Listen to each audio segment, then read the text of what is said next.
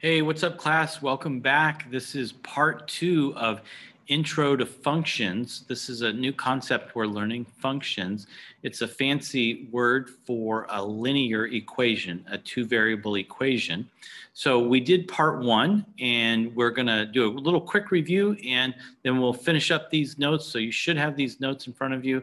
They are called Intro to Functions. So let me go ahead and flip over to the DocuCam, and we'll get started. Okay, so intro to functions. This word functions is the academic word or the mathematical word for an input-output equation. So in our last lesson, I gave you this really simple input-output equation, and we did the math, we did the input and the output, and then we took these ordered pairs, remember that concept, ordered pairs, and we brought them down here and we wrote them in a list, and we put the ordered pairs together, 1 with 3, 2 with 5, 5 with 10, 10 with 21. And when we list them with these brackets or braces, this is now called a relation. So we just listed them as a relation. And then the next thing that we learned was I gave you a real life example of base jumping and an equation for free-falling objects. So when people do base jumping or they do skydiving, they want to know how far are they going to fall? What's the distance they're going to fall in a certain amount of time before they have to pull the ripcord on their parachute, right? No one wants to hit that ground and splat. So everyone wants to survive, so they want to pull that parachute in time, but they also love the adrenaline of free falling. And so there's a formula to help them know how far they can fall in a certain amount of time. So we looked at that and we did an input output. We plugged in our totals, plugged in our input and our output. And then we wrote those totals down here as a relation. And then what we left off with was I introduced this concept of a data table. So this concept of a data table. So a data table is when you take your ordered pairs and you list them in a table. This is called a data table. And the very final thing that we left off on was I gave you a strategy to remember these ordered pairs. And I said, think of them as dance partners. Think of them as, in fact, like a quinceañera, a court of honor. Okay, so 1 is dancing with -16, 2 with -64, 3 with -144, and 4 is dancing with 256. Now, you'll see in a few minutes why I came up with this concept of dance partners. Okay, all right, so here we go. We're going to move on to page 3 of the notes. And on page 3, we are going to take a new relation. So we have this relation 1, 5, 2, 4, 3, 3, 4, 2, and 5, 1. And we are going to display this data. We're going to display this relation in 3 ways. Okay, so here we go. So the first way is in a table. Now, remember I used that concept of dance partners. So I want you to display these numbers in this table, but I want you to think of the first number, the X value. I want you to think of that as the guys. And I want you to think of the second number, the dance partner, as the gals. Okay, so like a quinceañera. So 1 is dancing with 5. So we're going to go 1, 5. 2 is dancing with 4. So 2, 4. 3 is dancing with 3, 3, 3, 4, 2, 5, 1. And I want you to think of the X as the first number and the Y as the second number. And this is the guys and this is the gals. Okay, so we just took this relation, 5 ordered pairs, 1, 2, 3, 4, 5, and we listed them in a table. Okay, now, for those of you that have participated in a quinceañera, here's a question for you. When you are learning your dance, So you've got a dance or a couple of dances that you do. When you're learning your dance, usually there's some type of a dance instructor, a professional dancer that will come and teach you the dance. So when you're learning the dance, in formal dancing in a quinceañera, who leads in the dance? Is it the guy or is it the girl that leads? Well, if you've participated in one of these, then you know that it's the guy who is supposed to lead. The girl is supposed to follow what the guy directs. And he directs with his hands, when you're holding hands, and his hand on her hip or on her back.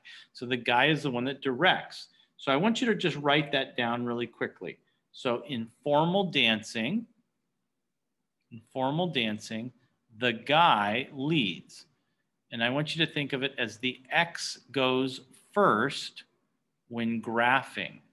Okay, the guy leads, the X goes first when graphing.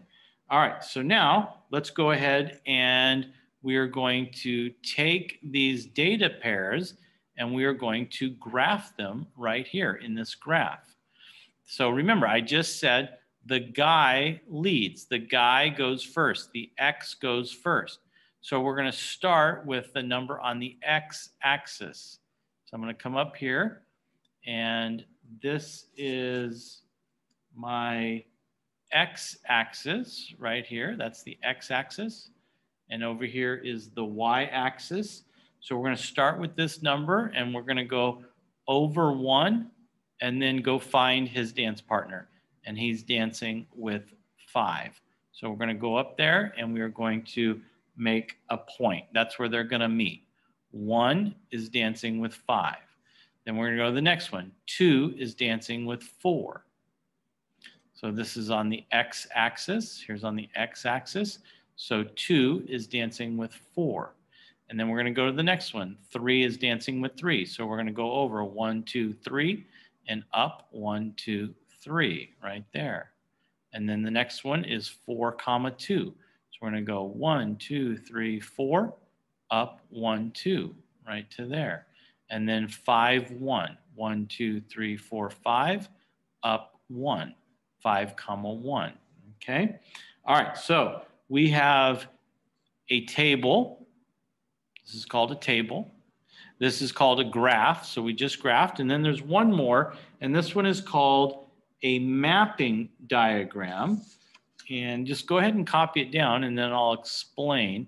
So a mapping diagram kind of looks like a table, right? This has got your T-chart. And over here, it kind of looks the same thing, but there are some differences. So I'll explain them to you as you're drawing this in.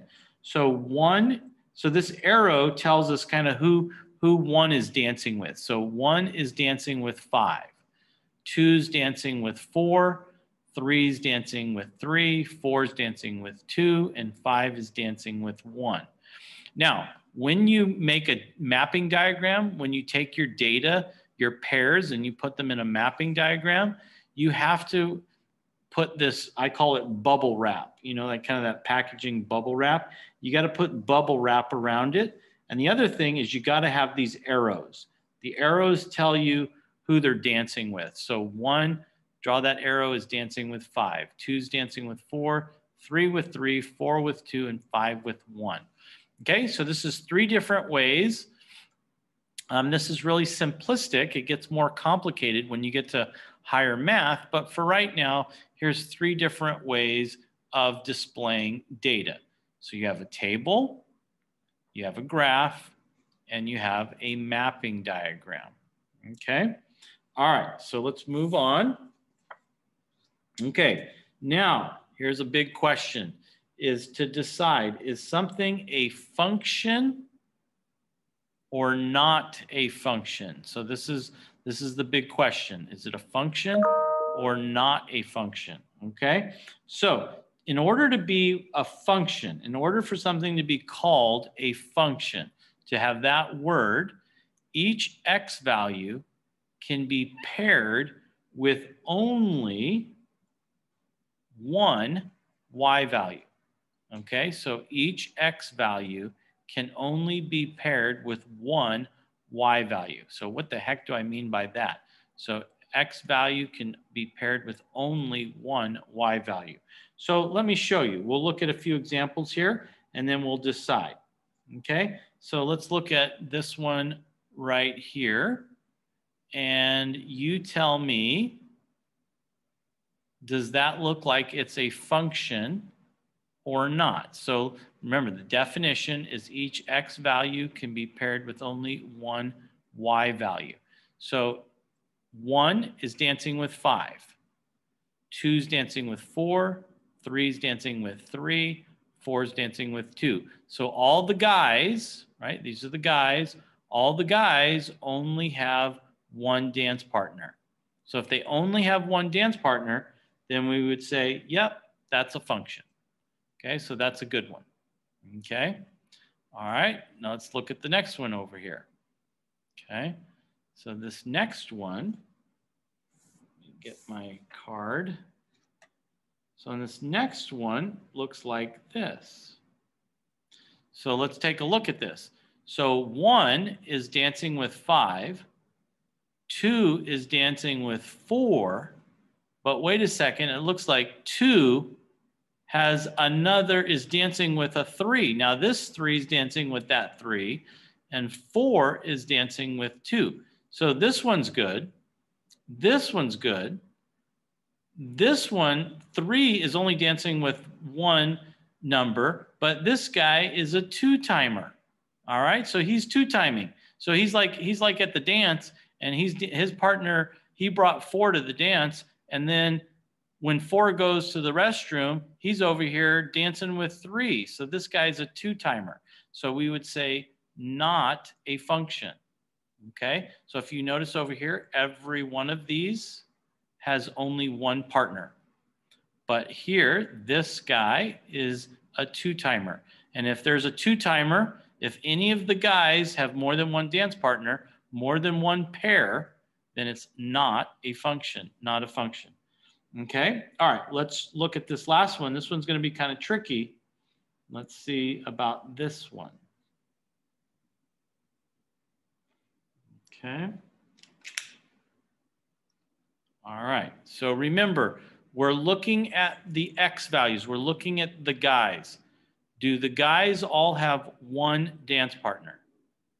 Think about it for a second. So 1 is dancing with the 4. He's only dancing with one person. 2 is dancing with the 4. He's only dancing with one person. 3 is dancing with the 4. And 4 is dancing with the 4. So this one actually is a function. It is a function. And the reason is because all the X values only have one dance partner. Okay?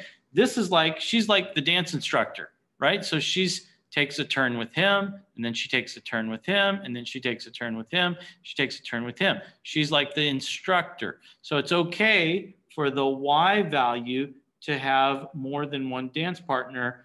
That's why the arrows are going that way, because the X can only have one dance partner to be considered a function. So this one, this relation is considered a function. Okay, so remember, to be a function, each X value can have only one dance partner, no 2-timers, right? Think of Cinderella, poor Cinderella. If she knew that Prince Charming had a whole bunch of other girls he was dancing with, that would break her heart, right? Prince Charming only had one dance partner, right? That was his true love, was Cinderella. So no 2-timers, okay? Girls, little life lesson, make sure that you are going after the guy that only wants you. No 2-timers. Stay away from the 2-timers. Okay, now, so functions can only have one dance partner. Okay, let's move on. There's a couple of ways that we can determine if something is a function or not. These are called function tests. So I'm going to move on to the next page. And a function test. Okay, So this is a mathematical test. So we want to test the equation to determine whether or not it's a function, right? So this is what we want to figure out. We want to figure out, is it a function or not? Okay, whether or not it's a function. That's what we're trying to figure out. Okay, so one way to do it is to just make an input-output chart. So this is our function right here, or this is our equation, right? We want to find out, is this equation a function? So we're going to set this up. And when you're testing, when you're doing a mathematical test, over here for your input, you want to pick some numbers that are negative, and you also want to pick some numbers that are positive, okay? And as we do more of these, you'll understand why. But we want to make sure we're checking negative numbers, and we're also checking positive numbers. Now, you could pick any numbers you want. I just picked small ones that are easy to work with. But you want to make sure you have some negatives and you have some positives. So let's plug in -2. When I plug that in, we're going to get 2 times -2. So we're going to get -4 minus 2, which makes -6. And there is our pair, right? So we just made an ordered pair. Now let's try the next one. If I plug in -1, on your paper, you're copying all this down. So we got 2 times -1. That's going to be -2 minus 2. There's our -2. -2 minus 2 is -4. So now we have another ordered pair. Okay, now I'm going to plug in 0. So I'm going to plug in 0. So 2 times 0 is 0 minus 2. 0 minus 2 is -2. So there's my next ordered pair, 0 and -2. Now I'm going to plug in 1. So I come up here, plug in 1. So I get 2 times 1 is 2 minus 2. 2 minus 2 is 0. So over here, I got 1, 0. And then I'm going to take the number 2 and go plug that in. 2 times 2 is 4, minus 2 is 2. Okay, so now the question is, now that we've got these listed, so here's our question. Is this up here, is this a function or not a function? Which one is it? A function or not a function? That's the question, okay? That's the question. So let's look. Look at your X values. These are the guys. And let's see if any of these has more than one dance partner. He's got one dance partner. He's got one dance partner. He has one dance partner. He has one dance partner. And he has one dance partner. So we would say, yep, that's a function. So go ahead and you can circle function. I don't want to do it on my notes because I want to use these again, but this one would be a function. You'd go ahead and circle that right there. That would be a function. So this equation, 2x minus 2 is equal to y, is a function. And we know that because we did a mathematical test and we found out. Okay? All right. Now, there are some other ways to figure out if something is a function or not. And that's by looking at the graph. And this is called a vertical line test. This is probably something that you've seen before.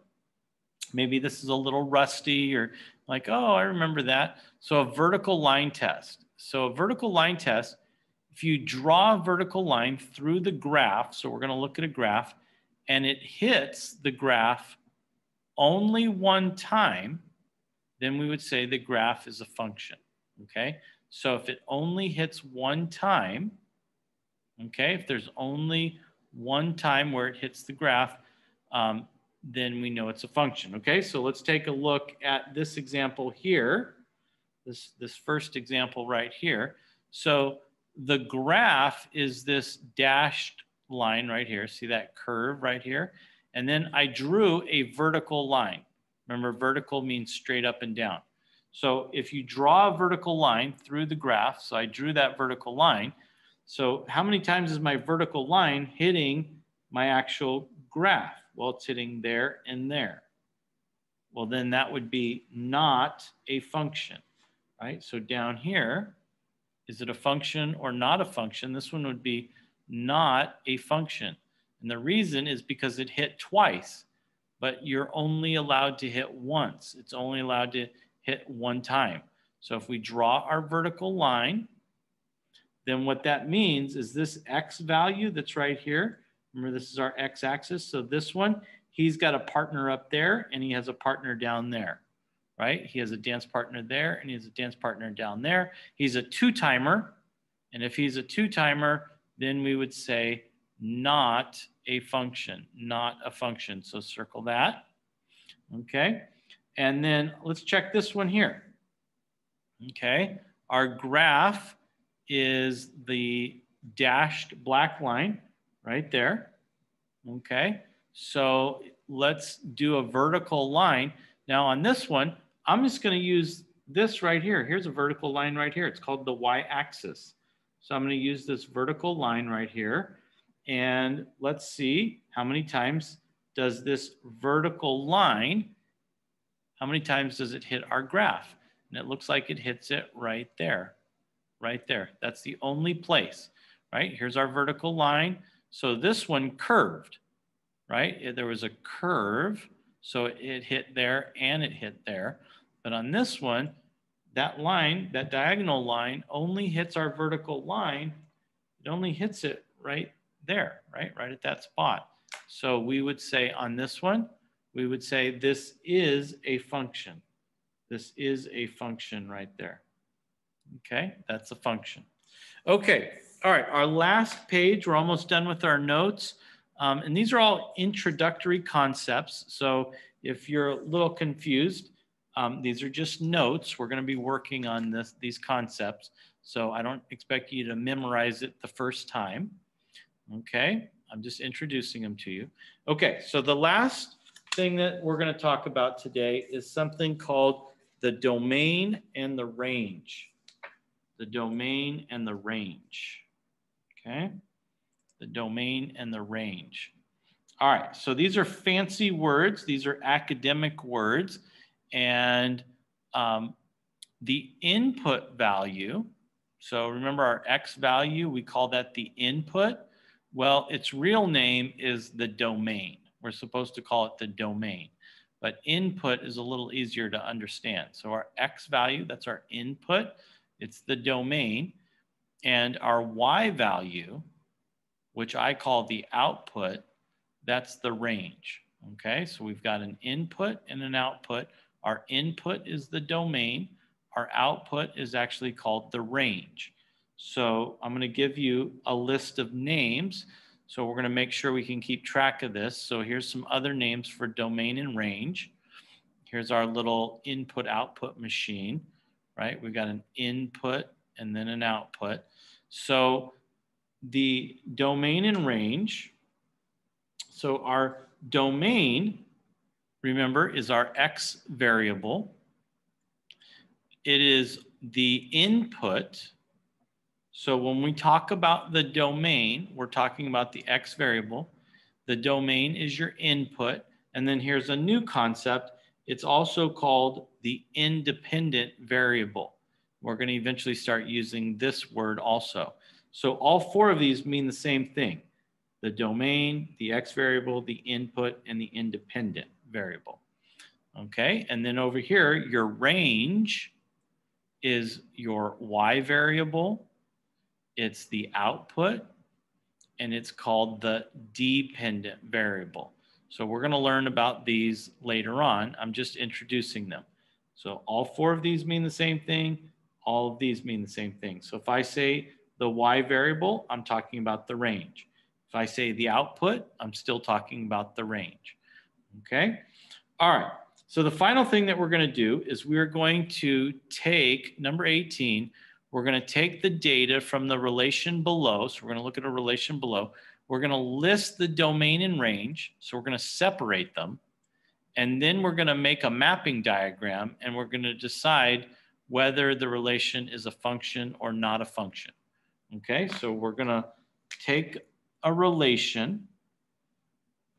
and we're going to list the domain and range. And then we are going to make a mapping diagram. And then we're going to decide, is it a function or not a function? Okay, so here's our relation. So the first thing is, let's count how many ordered pairs we have. So we have 1, 2, 3, 4, 5, 6. So 6 ordered pairs. 1, 2, 3, 4, 5, 6. So if you think of like a court of honor, there's 6 pairs, 6 partners. Okay. All right. So the first thing we want to do is we want to list our domain. So we want to pull out all of the X values. The X value is always that first, it's always the first one, the first number in the pair. Remember, we said the guy goes first, right? So this is always the X, and this one is always the Y. Okay, so we've got an X, comma, Y. All right, so and then this would be our X and our Y, our X and our Y, X, Y, X, Y, X, Y. So what I want to do is I want to list all the X values. So I'm going to pull out the 5, that 3, that 2, that 4, that 5, and that 1. So 5, 3, 2, 4, 5, and 1. Okay, so I'm going to pull all of those out. So in fact, I'm not going to draw arrows in there. You can just, that goes with that 3 goes there, that 2 goes there, that 4 goes there, that 5 goes there, and that 1 goes there. So that's called the domain. Okay, those are the domain, the X values. Okay, now the range are all the Y values. Okay, so the range is the second number, 4, 2, 6, 7, 3, and 1.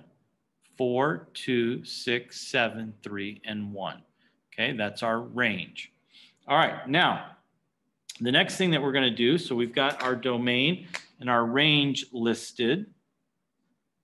And the next thing that we're going to do is we're going to make a mapping diagram.